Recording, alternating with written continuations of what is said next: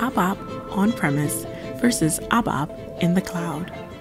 Are you just getting started with ABAP development and wondering if you should go for on-premise or in the cloud? Here are 5 key differences you need to know. Number 1, SAP GUI support. This is one of the most significant differences between ABAP on-premise and ABAP in the cloud, aka Steampunk. Unlike ABAP on-premise, SAP GUI is not available in the cloud. This impacts what tools developers can use and what outputs can be supported. Without SAP GUI support in the cloud, older development tools like S880 aren't available. Number 2, ABAP in the cloud, aka Steampunk, is the restricted ABAP language. Only ABAP development tools, ADT, of the Eclipse platform must be used as your development tools.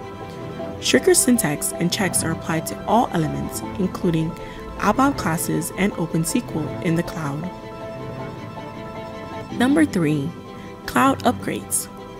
Upgrades are done multiple times a year instead of just once a year for on-prem. Upgrades and maintenance can be made more freely in the cloud.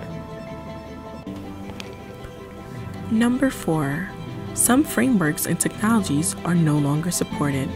In cloud development, reports, DINPROs, and BSPs are not allowed.